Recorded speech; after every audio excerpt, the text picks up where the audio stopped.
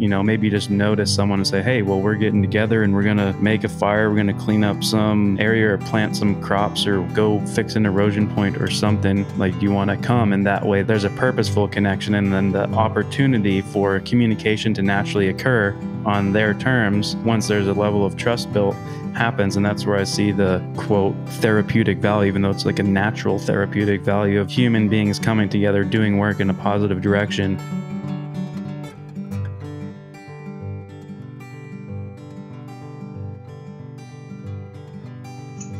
We're here with Mark Matzeldelaflor.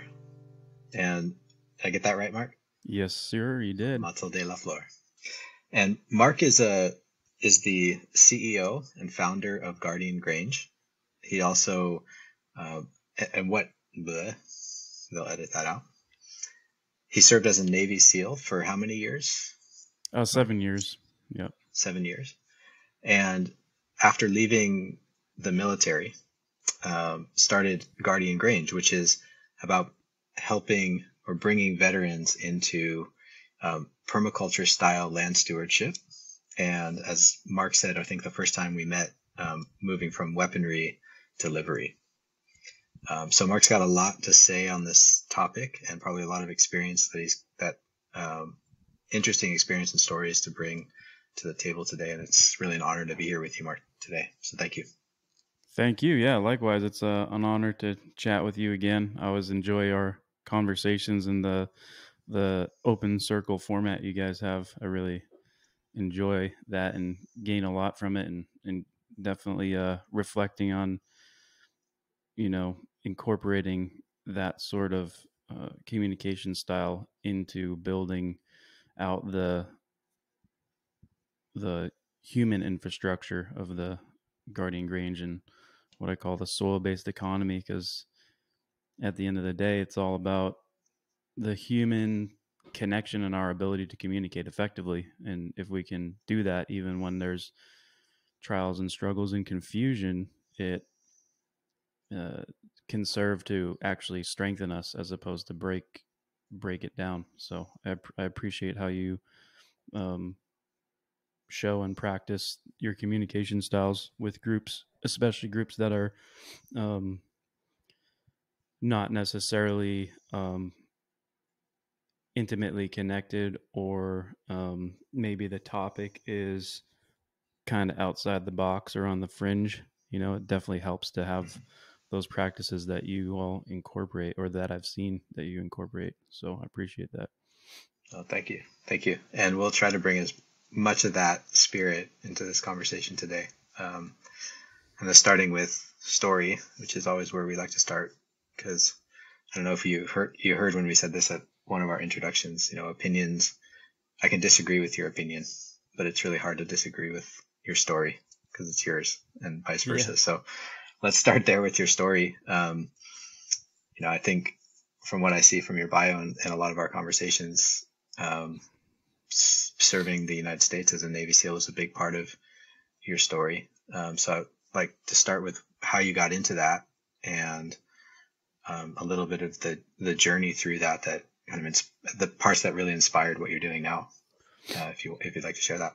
Yeah, for sure. So the Navy SEAL journey began when I was a kid in high school, or around that time, high school, middle school, and you start thinking about, well, what are you going to do after high school, kid?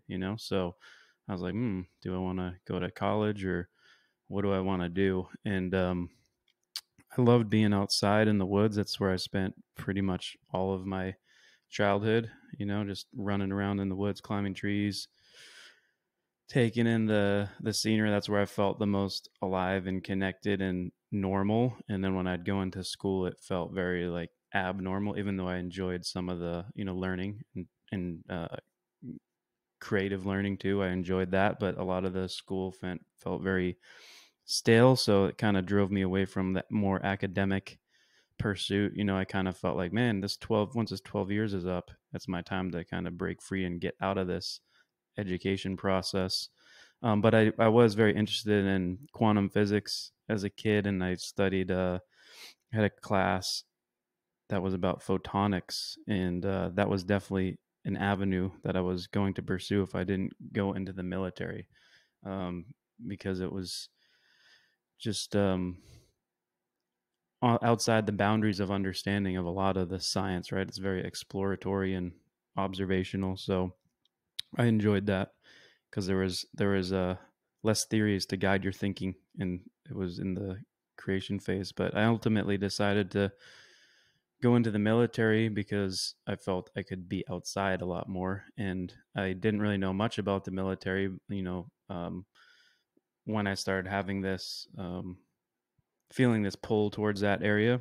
I had a uncle who was in the military. He was in the Marines, so um, I thought, well, maybe I'll go in the Marines. And then I started learning about other branches of service and special programs and groups, and learned about Army Rangers and Special Forces. And then I started like actually really studying and taking in all the like what exists in the military that I could potentially go into. And that's where I stumbled upon the Navy SEAL path, and it just spoke to me because it was very small units, in any environment, you know, in and out of water, forest, jungles, deserts, wherever you needed to go, you had to be a student of the environment and capable in working with small teams. And it definitely, I'm not a I'm not a super awesome rule follower. I don't I don't like fitting in the boxes necessarily, because if I see a better way to move, I like to move outside of that. So the unconventional warfare aspect of it also called out to me, and I decided to research everything I could, found out you could enter in on a SEAL contract and get a guaranteed spot at Buds as long as you passed their physical requirements. And then if you just kept going, you had that clear path, that shot at it. So that's what I ended up doing. Walked into the recruiter and told them, hey, here's what I want to do. And of course, they try to convince you to do other stuff because I think they get points for like staffing certain positions that are more successful rates. So, yeah, that's where it started. I'm already tracking a couple of themes here. One is looking for the opportunities that are outside the box, where you don't have to follow the rules, where you have to be adaptable, where you have to integrate into the environment, be a student of the landscape. Mm-hmm. All these things that I can kind of see from our conversations, in permaculture and land stewardship. And even when we started this call today, talking about having to bring people together to do things that are unconventional, right? Like raise money to buy a property to be able to create some of soil-based economy. So it's really cool to hear that story, that those threads started really early, and that you carried them through an environment that, at least from the outside, doesn't seem like it really fits that, doesn't fit those into that, well, the box of having no box, really. But it sounds like the Navy SEAL teams are kind of where that can happen, where you can be, where you're required to be really adaptable, and the structures aren't as clear from what you've said in terms of how the teams operate, and how you have to meet the circumstances and the situations that you're encountering. Is that right? Well, the structures are clear as far as like personnel and like numerical organizational structures. There's like 8 people to a squad and 16 to a platoon, and the fire teams are 4 and buddy pairs are 2. So like the number structure is there, and the fundamental skill structure is there. So that's like the science part of it. And then the art part of it is like, well, okay, now you have all these skills, and then here's mission, objective, whatever that we're trying to fulfill from like your administrative higher up infrastructure. And then it basically gets left on our plate because we are the subject matter experts. We're the one that's the most highly trained, and we're the ones who actually have to think, move, and communicate on the ground very quickly because you're in life and death situations, and you don't have time to micromanage anything or to be micromanaged.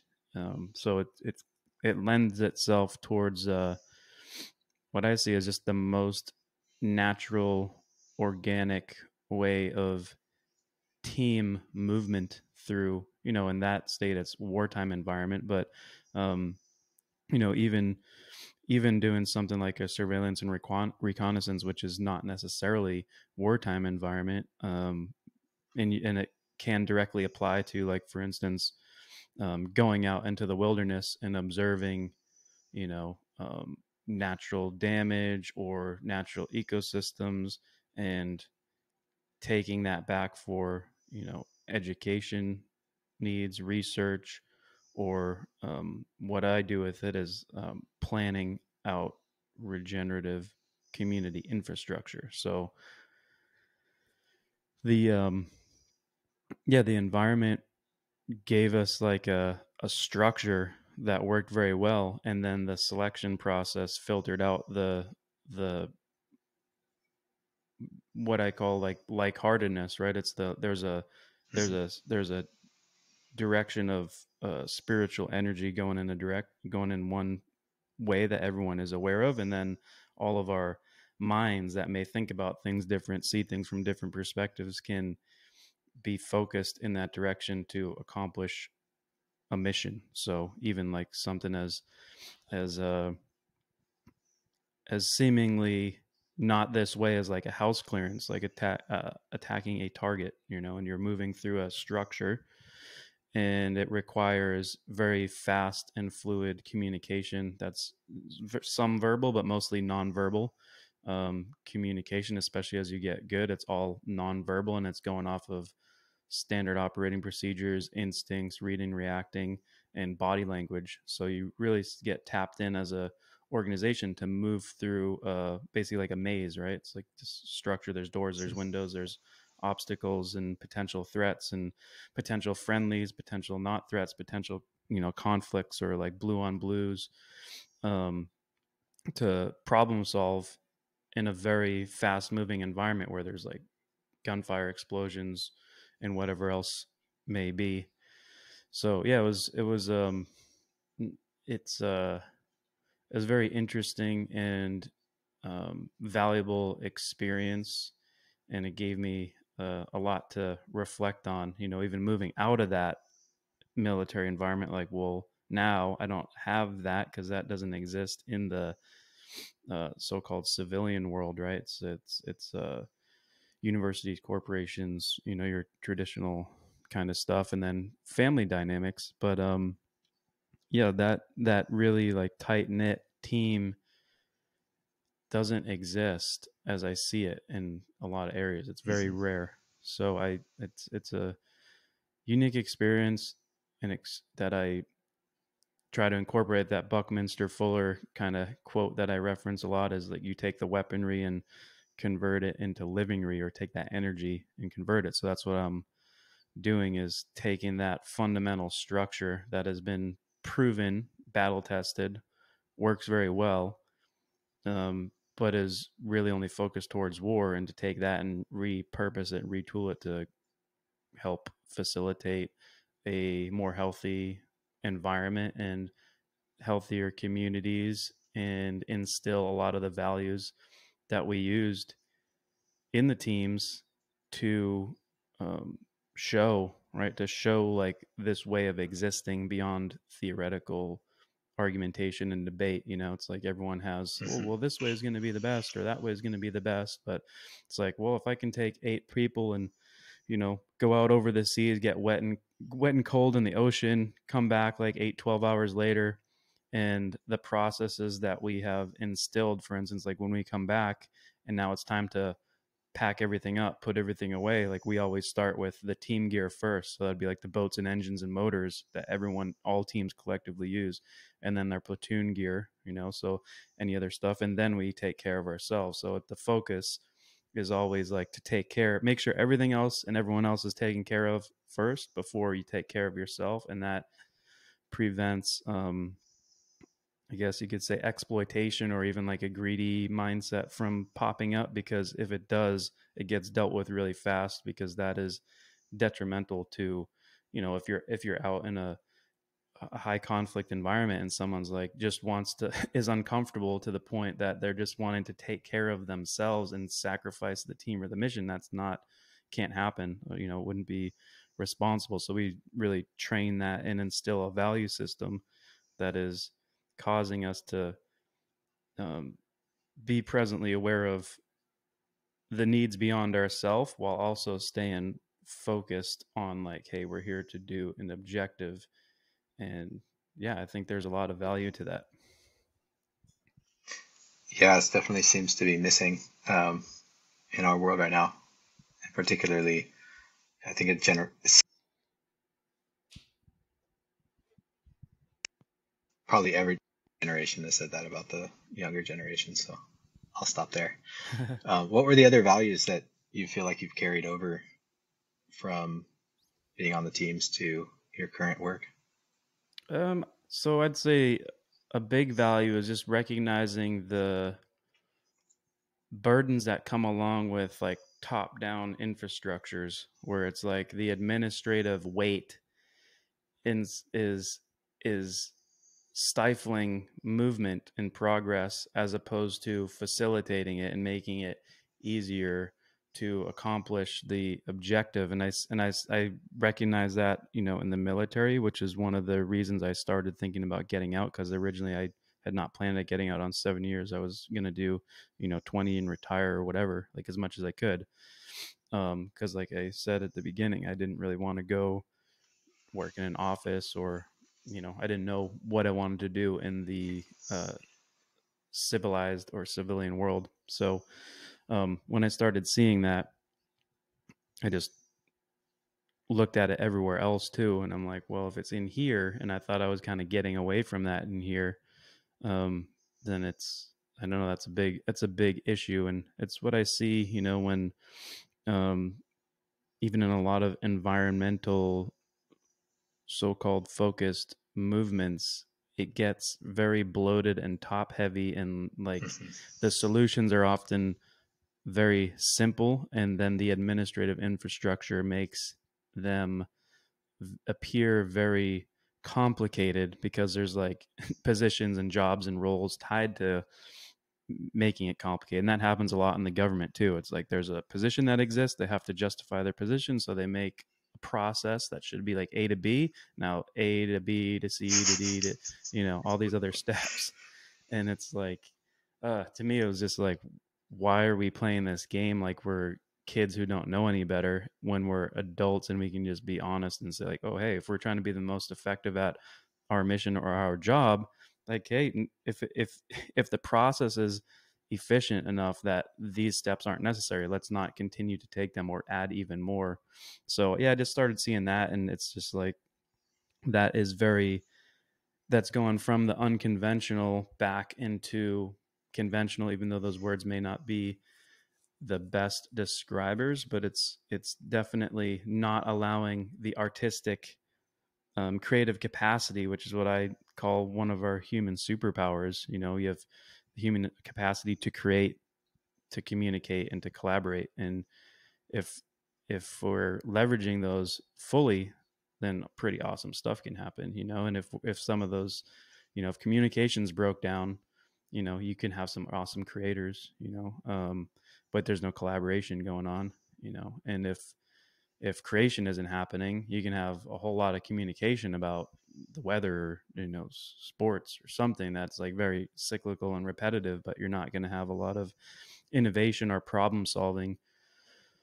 And that's just, I just kind of got jaded on seeing problems that would come up and be like, oh, there's solutions like right here, and there's a energy, like a positive energy, like, whoa, let's solve this problem. And then it's like, oh well, no, let's wait and let's hold off and let's do all these other steps. And by that time you're like, what was I thinking about? Like, I don't even know. Or it's like the time window is gone or shifted, or you have to do all this extra stuff that is taking your energy away from the task at hand. It's like, if we want to build up the soil in an environment, there's some very simple steps to take. You increase the organic matter, you make sure that water is moving through, and you start planting seeds, which doesn't require a lot of um, money or technology necessarily. If there's the the will to do it. Of course, like in the world we live,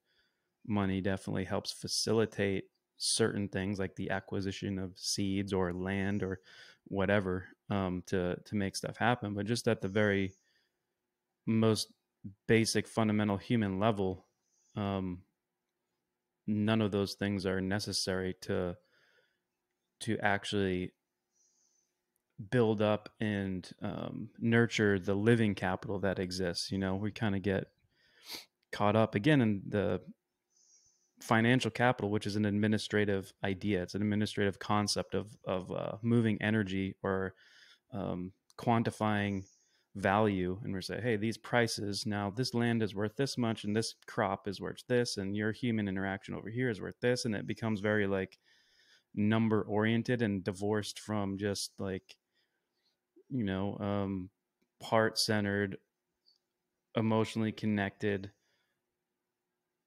awareness that I think leads to a lot of the issues in society, from anxiety to depression, or in the military there's the PTS.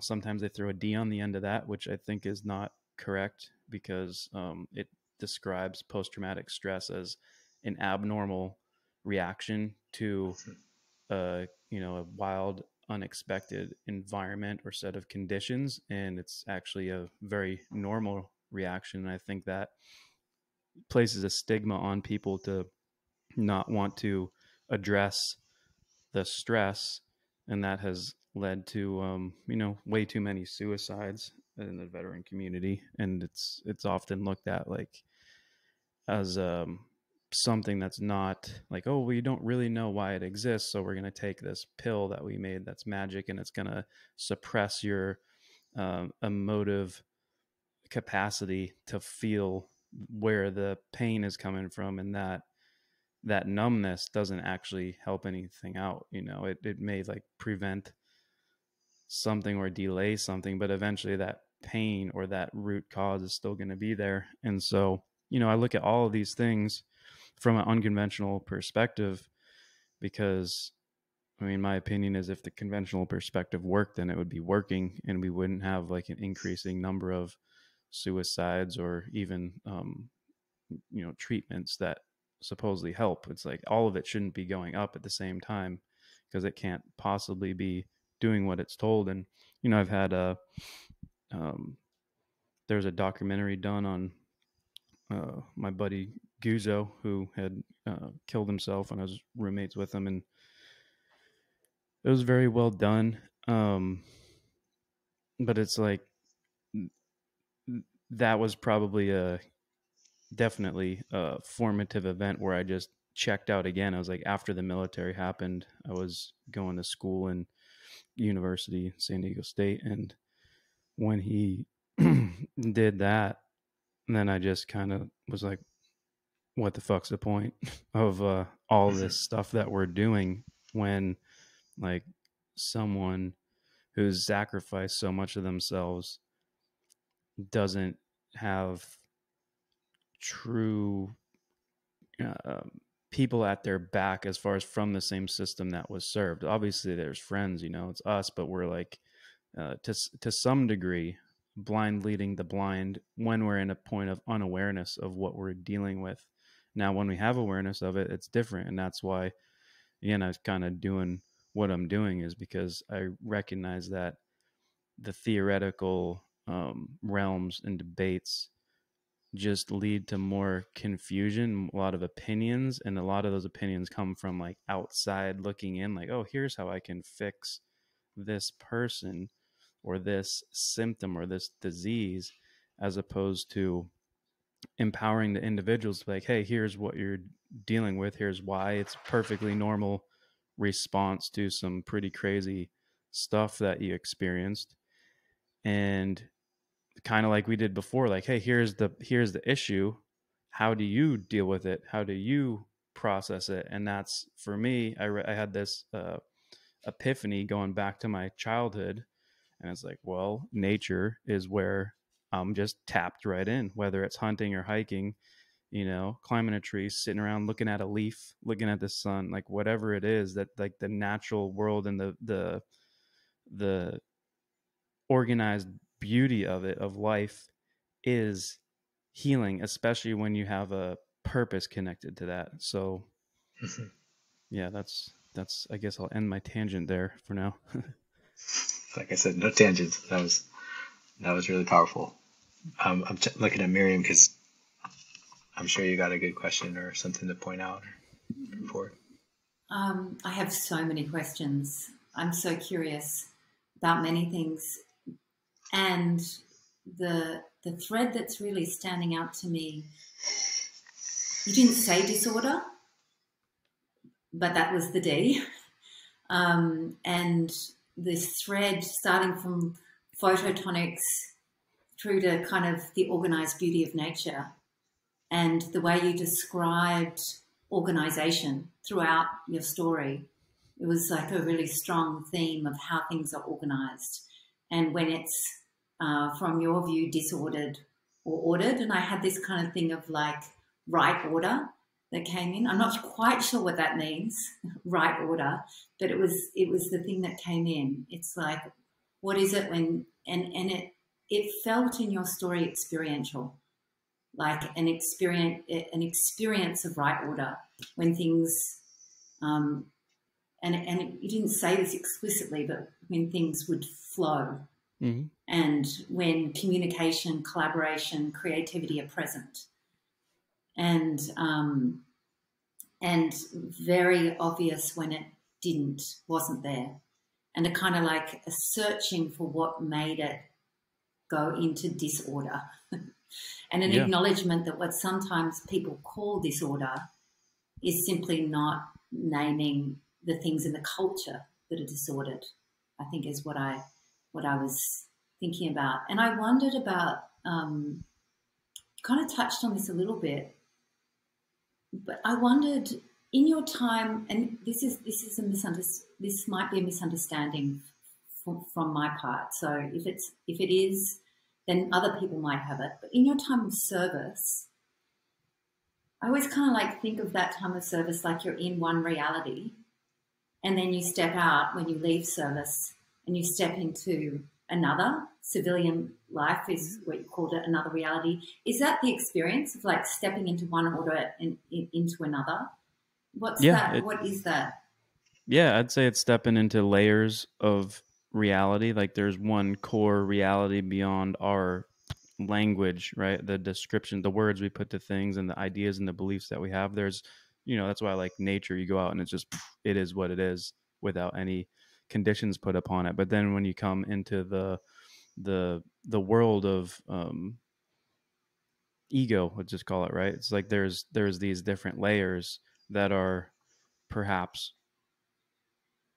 further away from that reality. Not to say that you're ever completely disconnected, because we can't be, but you could definitely be in a very siloed way of thinking about like what this reality is that we live in. And so when I was in the military, the reality is like, physical presence and mind. So you're very connected to your body and your mind because you have to be physically fit, athletic, active, um, and mentally sharp and quick to problem solve. But your emotions are put down to the back because they don't serve you well, or could even cloud um, your awareness, in a time like if you get emotional in a firefight or something, that's not the time for it, because everything has to be very calculated and quick. It's like a point of crisis or trauma, right? It's not necessarily like when you're going through it, it's that word trauma doesn't mean that you're not potentially like you're in a state of distress necessarily, right? Because a lot of times we're in that flow, so we're actually I describe it as like even in war I was in a state of peace, right? Because I knew the environment is chaotic, but it's like my movement through the environment and our movement through the environment was known. It's kind of, you put water on a pegboard and it's going to move how it's going to move. And kind of these blockages that show up could be the disorder that you're talking about, where it's like now the water can't flow, so it's stopped or it stagnates, and then it has to consciously figure out a way around that. So moving from like that kind of environment into the real world, right, or whatever, the next layer of the real world, or the civilian layer, right, um, there's a lot more emotional energy, and which is not necessarily a bad thing, but when the emotional energy is divorced from perhaps like mental clarity, it doesn't necessarily serve um, I don't know if I want to say the highest purpose, but that's what I'll use for now. It doesn't necessarily serve that. So coming into that environment where people were much more emotionally communicative or moved emotionally without necessarily an awareness of why, from our background where we turn that off, basically, like it was hard to connect to your average person, which is not necessarily a good thing. Like there's advantages again in the reality that you're in war to doing that, but when you get into the reality of relationships, that's not good to have that disconnection. So now there's like the the inverse, when like a lot of guys come back from war, or women, whatever, it's like in now personal relationships, perhaps the inability to connect, or the blockage, not the inability because we're all able, but the blockage there is creating now a mental thought of like, well, am I not good enough? Like, what, am I not normal? Am I this? And then there's reinforcing concepts that come out, and like something like PTSD, like, oh, you have a disorder, which means it's outside of your control, as opposed to you have you have a stress, which is, we have stresses all day long, all throughout our lives, and the stresses can serve to make you stronger, or teach you something. So if we're open to learning, if we're open to sit with the pain and the suffering that comes along with a stress, then that allows us to move beyond it, or to pass on our experience to our children, or to someone else in the community who doesn't necessarily have to go through the same trauma. And through communication, we can say like, well, here's some events that have happened, or some state that I've been in,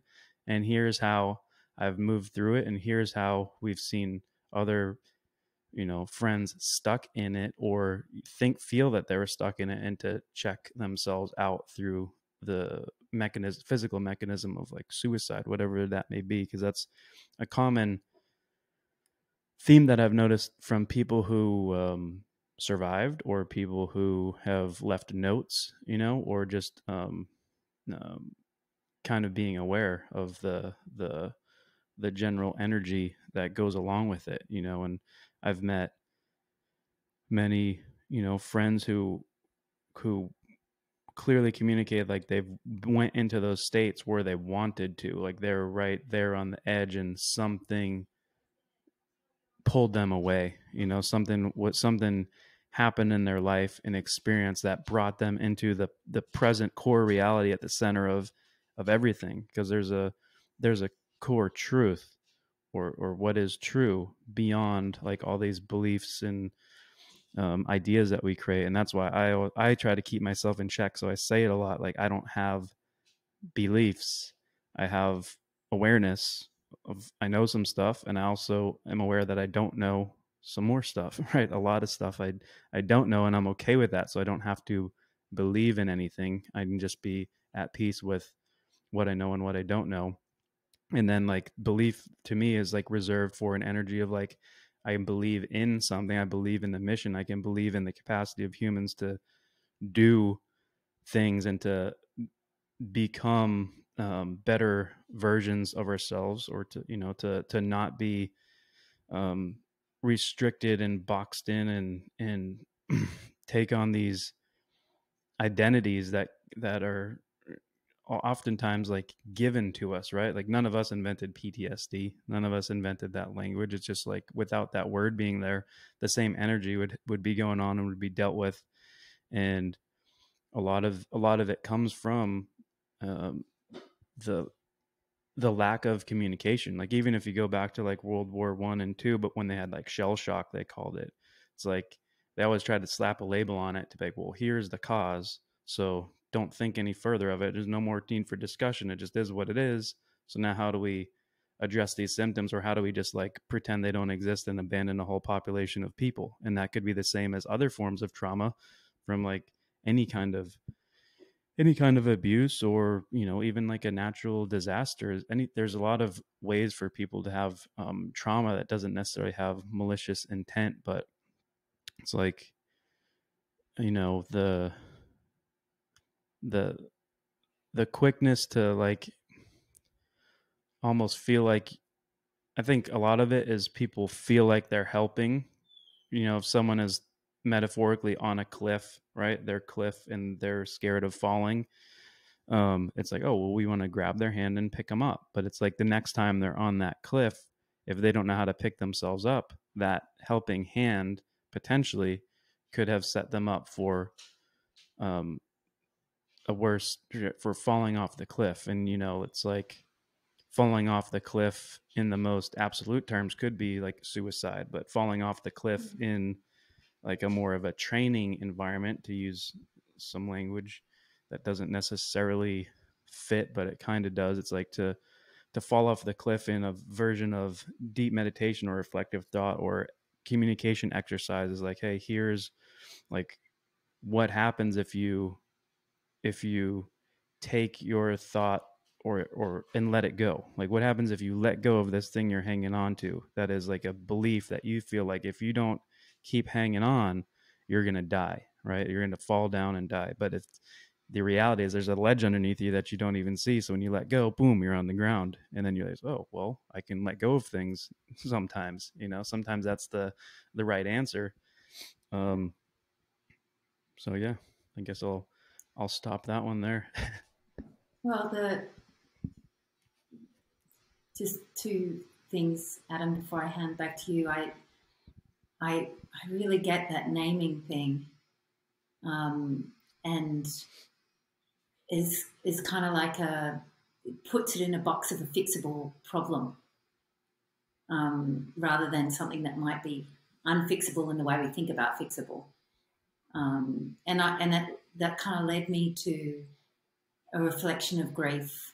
And I hear, a few times you've mentioned the growing number of suicides in the community, and I wonder about grief and how that is being expressed in the community of people who are losing people in a way like outside of the war and the service, back in what is, theoretically meant to be safer territory almost. Yeah. Well, I feel like when those events happen, the trauma is shared, right? It's unloaded regardless. So like if it's, if someone kills themselves, that trauma resonates through everyone who knows them. They feel it. They feel the pain, even though they don't understand it, they feel it. And so, in the times of calmness and peace, when we have the ability to communicate to whoever, to our friends or family or just anyone listening, that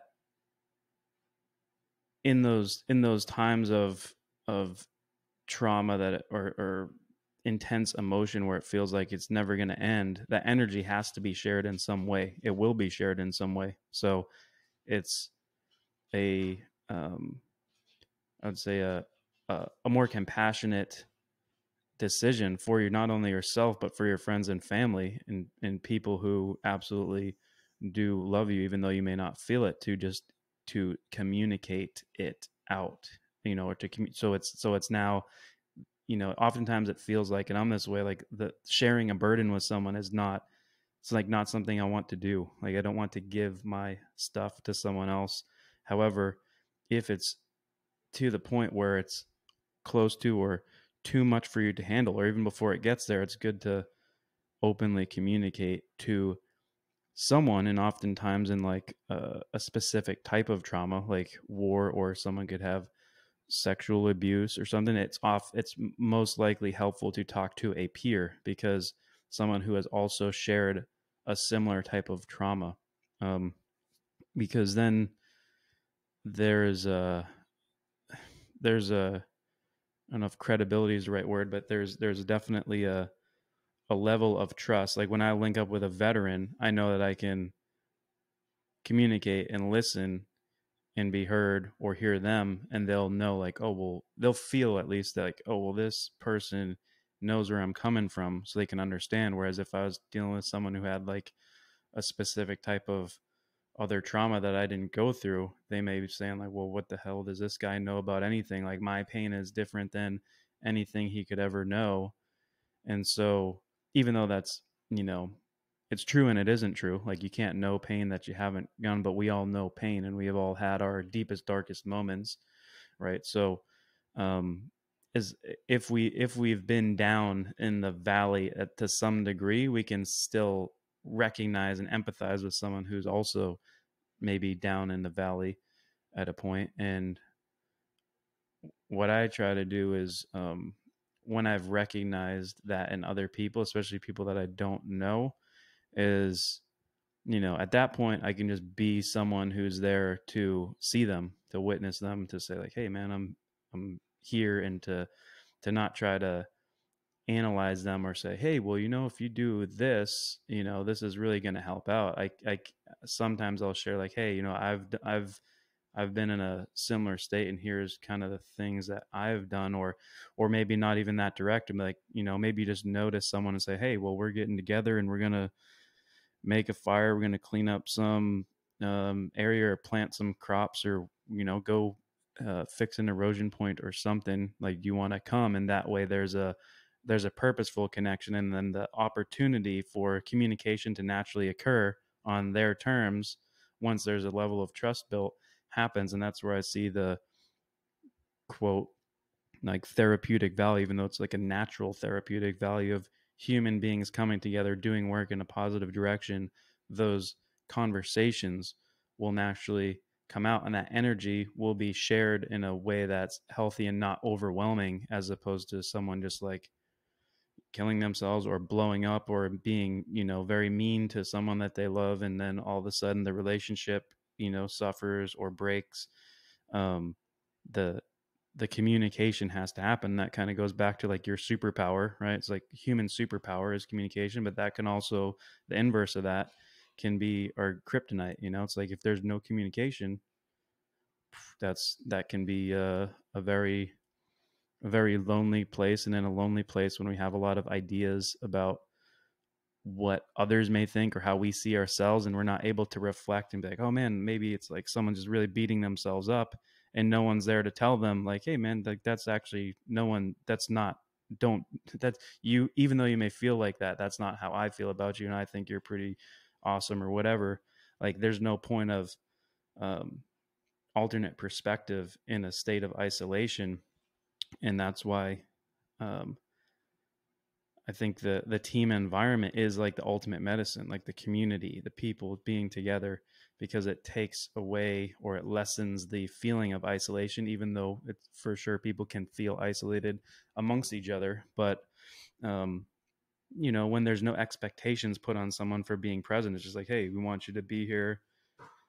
You know, there's some stuff, if you want to help out, we value you. There's now value there, regardless of like, well man, these people hate me. Well, like, you know, if you're in that state, it's like, well, you're still valued, so maybe they don't hate you actually. And then you, like, a lot of these thoughts that are beating ourselves up, or you know, whatever they may be, start to work themselves out. And I've seen it, you know, cross um communities too, where it's just like we have different sets of trauma, but because we're still sitting sharing um, in work to move through suffering or to do something positive, trust forms.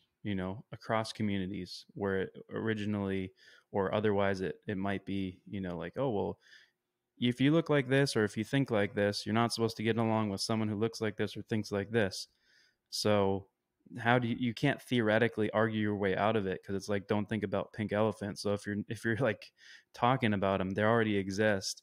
But if you now don't have the conversation and but still share each other's space and company, the illusion, like, you can be around someone, and I'm sure it's happened. It's definitely happened in my life to me, from me, right? It's like where people are like, oh, I don't think I like this person, maybe for some reason, like you just, whatever it is. And then as you are around someone, it's like, oh, well, I actually do like this person and they kind of like me. And that was just a thing in my head, but it allows us to see each other as humans, beyond the identity. So I like to get away from as much labels as possible. So I just say, like, what am I? I'm just a man of, you know, a man of multi-dimensional mystery, I like to say, because now it's ambiguous, right?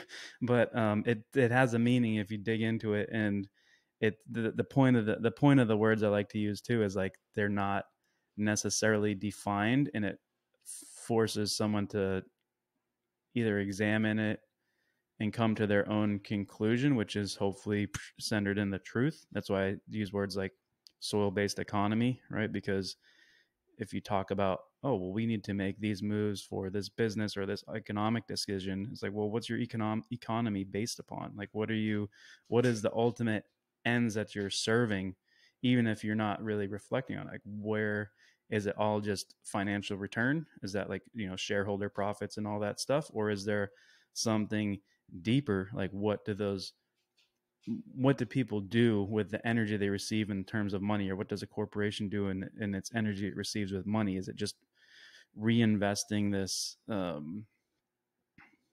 into this hamster wheel of price accumulation, which actually doesn't affect the value, because the value of the entire earth has always been the same, right? It's like life is life. Life is valuable. One human being is worth just as much as another.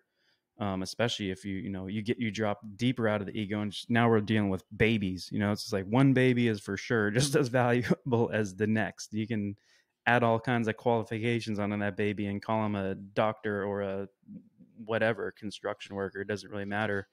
At the end of the day, the human is a human, and it definitely gets tough at times to see that in this world, because we're just constantly inundated with like, well, if you're not this way, then you're not actually that valuable. Or if you don't have this much wealth, then what are you really doing with your life? Or if you haven't done X and Y, blah blah blah. So not to say that any of those things are inherently bad, but it's like when the tool becomes uh, a master of the user, like that relationship is imbalanced there, and it has no there's no way out of that but to either like keep spiraling upwards or downwards, doesn't matter, to this point where like you again meet with reality. And this is where like I think midlife crises come from, because it's like, oh, well, I thought one way for so long and now like everything is different. Or I lost my bank account and everything I worked for and my title. It's like, well, who am I now? I'm nobody, or this or that. And it's like, I've been blessed and burdened, right, to have walked through life as a loner for a big portion of it. But from that, like, I became very content in like actually never feeling alone, because I always felt like the sun on my skin, or even if it's cold, like there's the natural environment is always there. So me, it's like my basic philosophy is like, well, I'll be happy sleeping in a bush. If I didn't have a house, I would still go to sleep in a bush and wake up and be happy and grateful that I'm breathing. And maybe I'll go fishing. I don't know. It's like, okay, like if I couldn't get a job, right, and I couldn't do any of those things, it's like, it doesn't define me. I can still walk into the forest, climb a tree, hunt, and live off the grid, if I wanted to. So that's a lot of my work, is to like blur the artificial lines, right? Because natural organizational structures and organisms don't have straight lines. They have structures and networks that are organically developed. And a lot of times, like the ego is like, well, I want to shape this environment. I want to be the master of it, to control it. And there's like an inkling maybe of righteous pursuit in that, right? But it gets lost when it's like you're abandoning all life that and that existed before you and will exist after you, and is allowing you to exist right now. So taking that into account of like, well, hey, I would like to do this, but how is it going to work within the environment that we are given, so that it either doesn't degrade it and destroy it, or that it actually enhances it. And that's regeneration, right? It's like our cells naturally regenerate when conception happens, and cell division and multiplication, it's all going from there. That is a natural process. And then somewhere along that way, when you have so many cells and so many thoughts, some of us start thinking like, oh, well, now everything is very zero sum game, or heading toward the heat death of the universe, where everything's just actually dying, even though everything's living. It's like that's a perception of of uh of I'd say it's an errored perception of looking at time and a life cycle of things, but not seeing the bigger, broader picture, the sparks life in all things that is constantly regenerating and growing. So that kind of perspective and that energy is what I put into designing this infrastructure. And there's the disorder came up, right?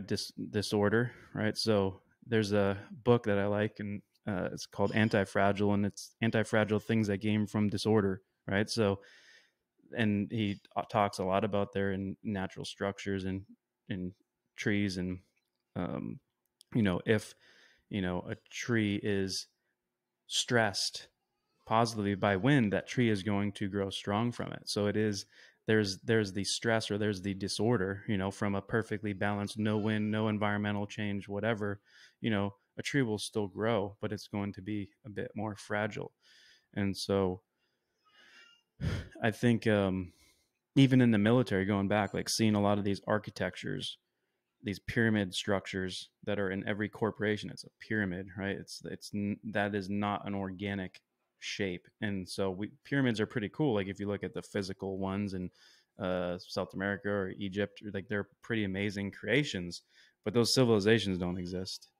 The trees do, the forests do, So I look at like, is that cool? Yes, but there is it a wonderful monument? But I think I look at the wonders of the world and I see like, okay, well, the Amazon rainforest, like that's a nature and human collaboration. That's humans working as part of nature to create that thing that's living still beyond the people who helped create that. Same thing as the redwood forest. Like those monumental trees only exist in that state because human beings were actively stewarding the land to allow for that growth. Whereas we see what happens in modern society when we're not doing, cultural burns and managing the fires, and then you have a big fire that sweeps, and trees can't grow very big in that environment. If there's a massive wildfire every 50 years, when it takes hundreds and thousands of years for a tree to, gain the stature of a massive redwood. And so that's where I look at the wisdom of that, and I like to contrast it like natural wisdom versus artificial intelligence, where this idea that we're going to invent robots or program the mind of an ego into a computer that's now going to solve all these problems that have been created by a lot of confused egos, instead of like taking a step back and like, well, maybe the path that we're chasing, like this circular tail of logic eating itself, is like, if we step back and see that before we had all our great ideas and our grand complexities, there was a whole or complications, right? There's a whole complex but elegantly simple universe living and thriving before any of that. And that's where I'm working to move awareness into, like, we can do a lot more by doing a lot less, and doing it with more intention, it's good for a father to be a good father. Like, that's good enough for, like, you don't have to be like the best father on Time magazine or wherever in the universe. It's just like, you just have to be a good person, a good brother, a good neighbor. And that positive energy is going to be felt, just like when someone decides to kill themselves, that traumatic energy is felt in ripples effects. So we're dealing with, energy, frequency, vibration, right? So if we're making the conscious decision, which is definitely tough at times, there's a lot of stresses that come out, but if we're making little steps to be better in our own way, that is focused on, again, the team, the platoon, like thinking outside of ourselves. Like, even if I'm feeling like bad or cold, like I'm just cold, right? It's a physical feeling.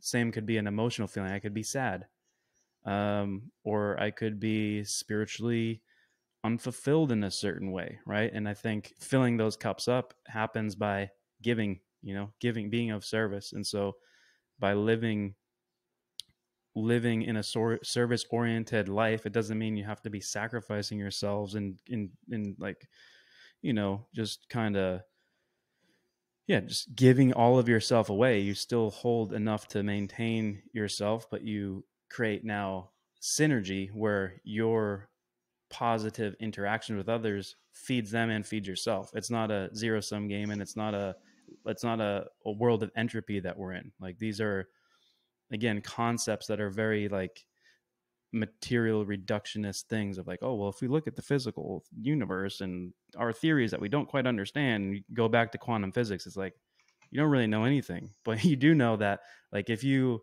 give someone a hug, you're going to feel better, both of you, right? If you yell at someone, you're going to feel worse, both of you, or maybe one of you kind of feels better for a little bit of time, but probably not. So yeah, that's where, I don't know. It's tricky with language, and I like to write, and I like to but I've taken a long pause from it, just because I've been observing and reflecting again. I was writing for a minute, and then I stopped. Not because I'm going to keep stopping, but just because it's, it's taking that pause of point of reflection. And the one thing I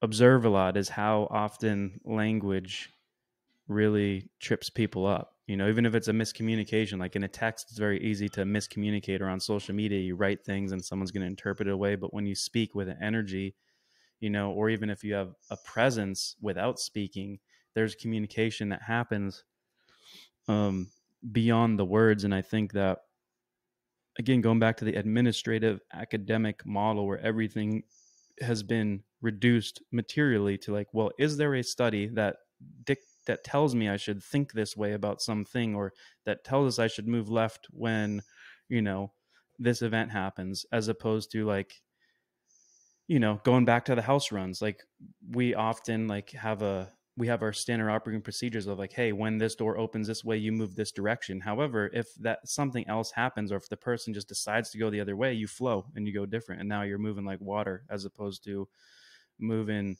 rigidly and forcing square pegs into round holes or something, when there's actually no square pegs or round holes to begin with. It's all like, trees, root structures, branches, networks, mycelium, soil, water, and all of it is interconnected.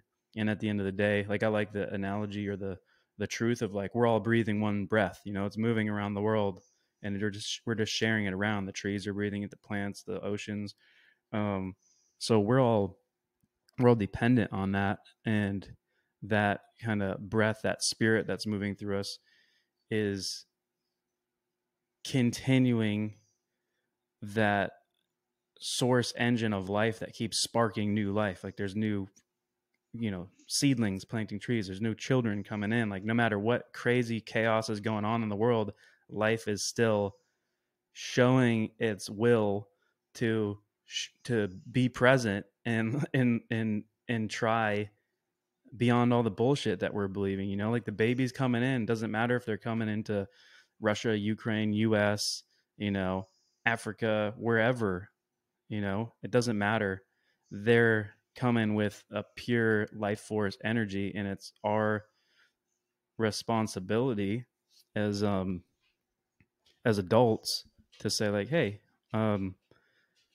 we got to work through our shit. We got to work through our trauma and not pass it on in some ideology or belief or language or codified structure, law, whatever people want to say. It's like dropping beyond the words. And this is why, like, again, nature is like, you go into nature, you don't necessarily have to say anything. Not saying anything is a lot better, right?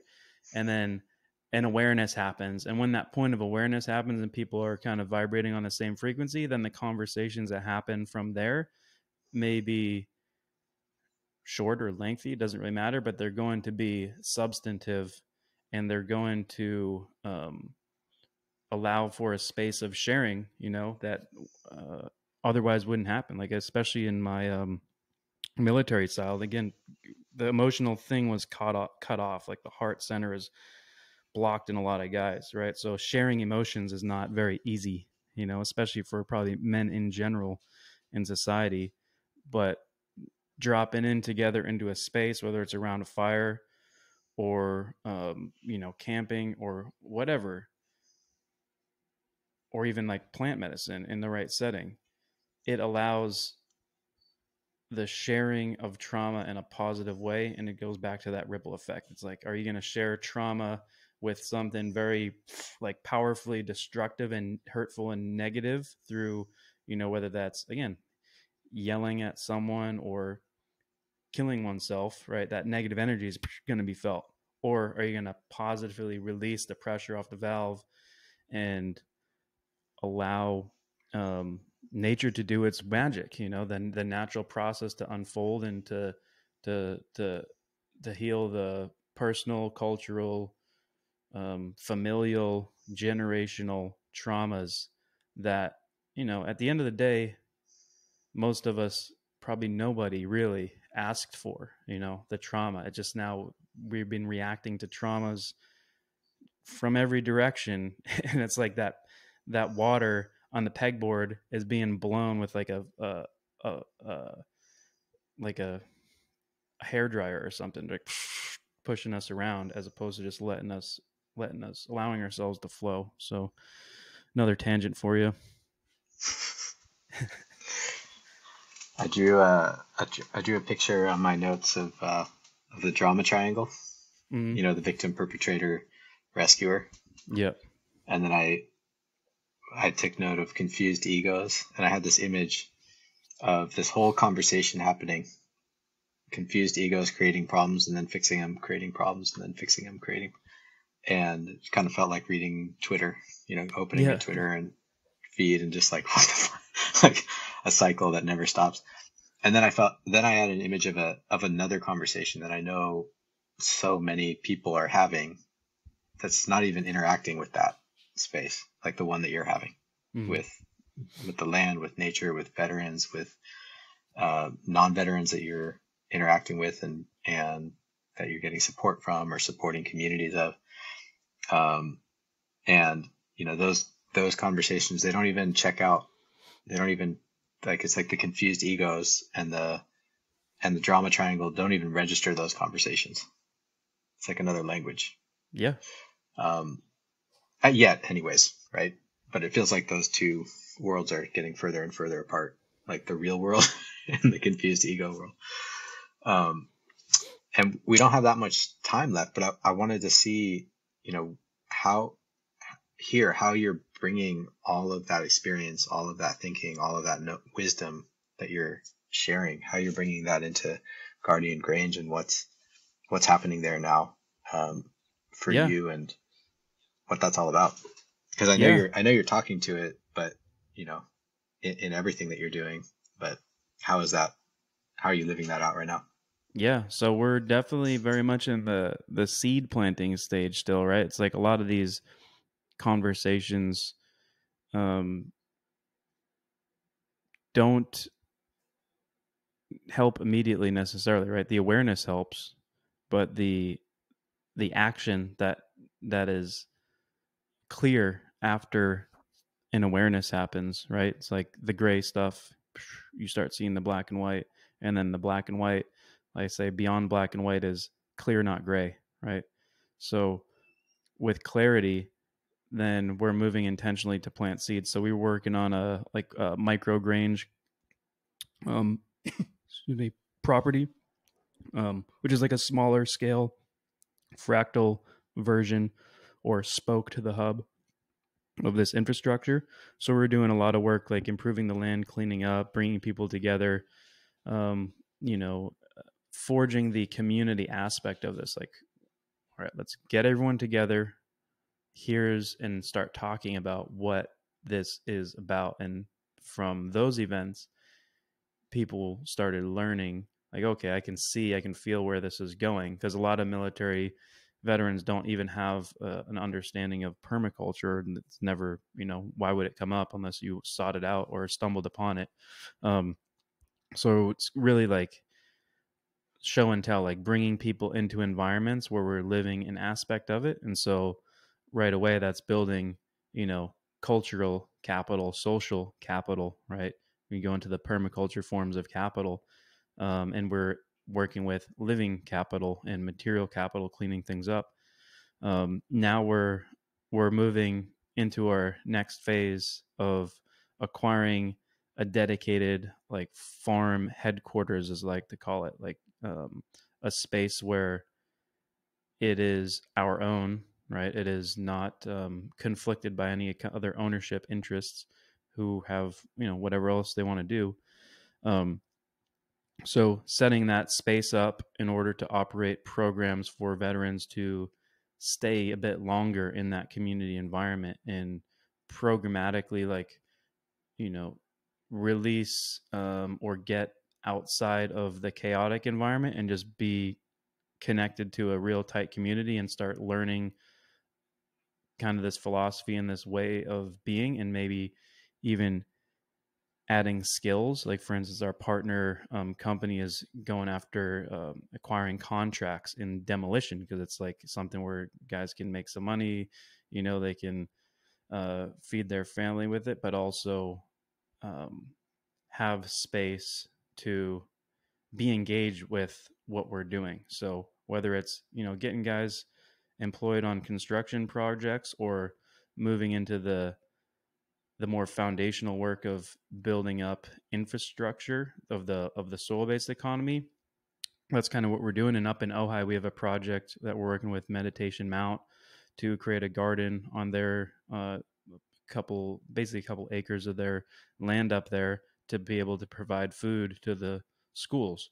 So as part of that project, like, we're also, working on a grant, and I'm definitely not like, I write, but I'm not like a grant writer. So like navigating that whole process has been interesting and a lot of work. And I've got, some help from some people, which makes the work a little bit shorter, but we're using all of the avenues. Like, how can we bring in financial capital to boost up the cultural, experiential living capital, that gets a holistic return on investment, right? It's not like we're not taking capital in to create more, or financial capital to create more financial capital. We're using our effort, our energy, our life force to create capital in other forms. And along the way, if we can pull in financial capital to boost that up, that's what we're going to do. And that's where I like, over the past 2 years that we've been in existence during like this pretty chaotic time,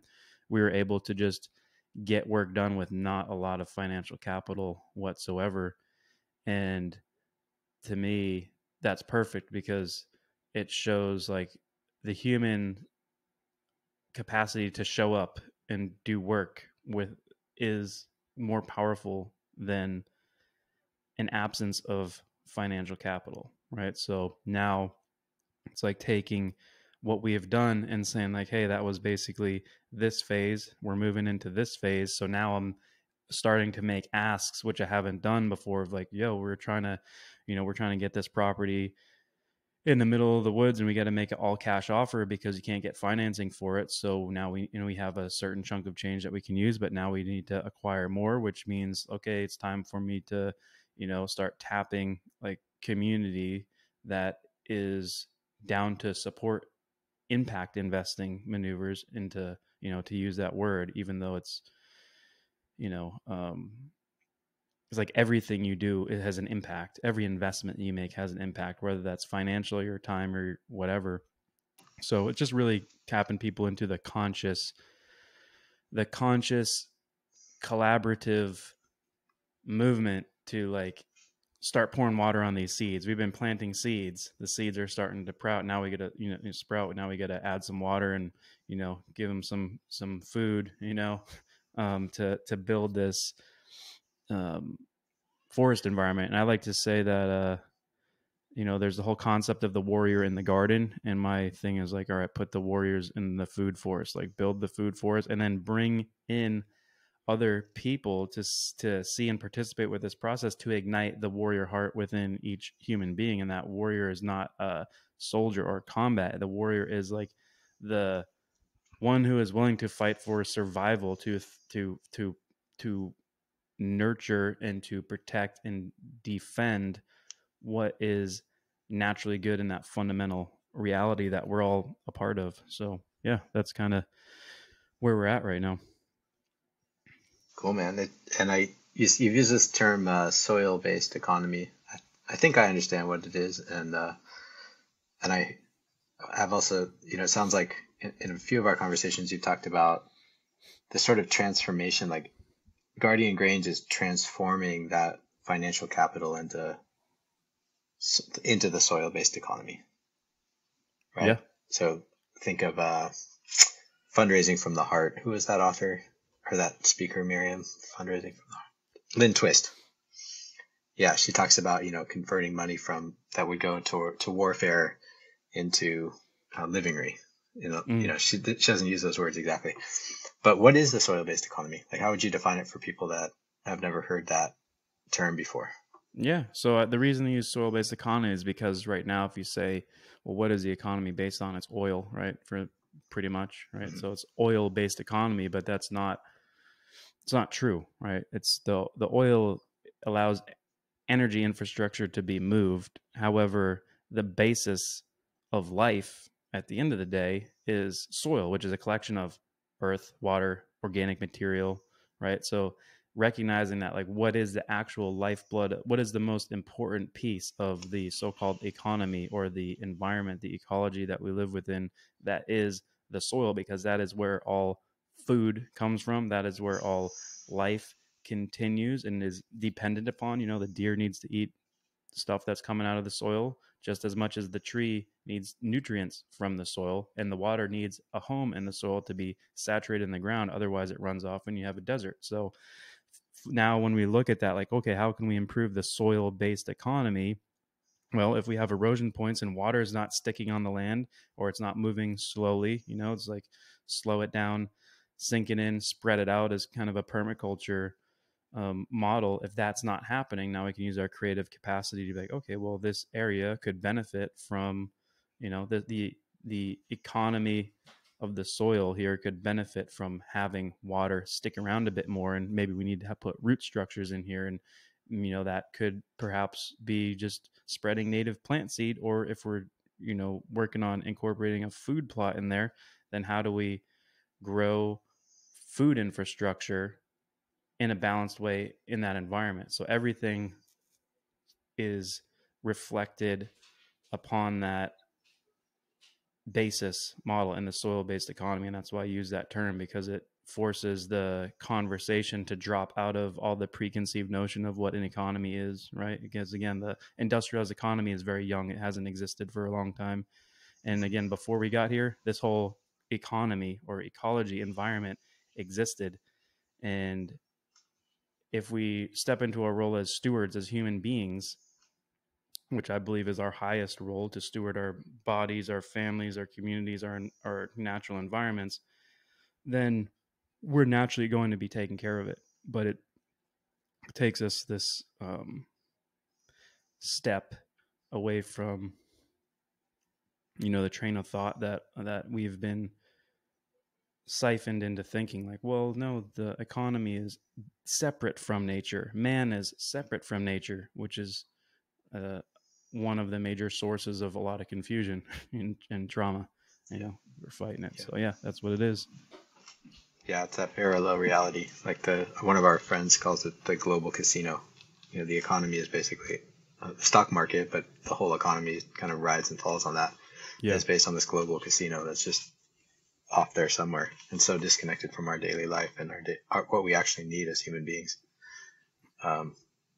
So in every instance in this conversation, I feel like you brought us back down to earth, right from the beginning. And I mean us, me and Miriam here talking to you, but also everyone that's listening. So where do people, if people want to donate, want to convert some money from the confused ego economy into the soil-based economy and support veterans that have, I know this might be an unpopular thing to say for some people, but that have supported all the freedom and the economy that we all get to enjoy every day. The veterans that are out there and that have come back and want to be a part of the healing for all of us. How can they get involved? How can they support you, help you buy that land? Yeah, guardiangrange.org is the website, and it's GRANG, so Grange. That's where you can find us. And on social media, Guardian Grange is the @ thing that usually finds us. But yeah, we're putting stuff out there, and there's an email list at guardiangrange.org that people can join, and we'll put information out there as well. So yeah, there's a donation link on the site. Yeah, up in the top right. On the top. Yep. Cool. Well, it's been super, super great talking to you again, Mark. You as well. And we'll get this. Well, I was going to say something when this is over, but yeah, I jumped to the post closing. Thank you, Mark. All good. Thank you, Adam and Miriam. Yeah, appreciate it. Thank you. I just want to say, I want to show you my piece of paper.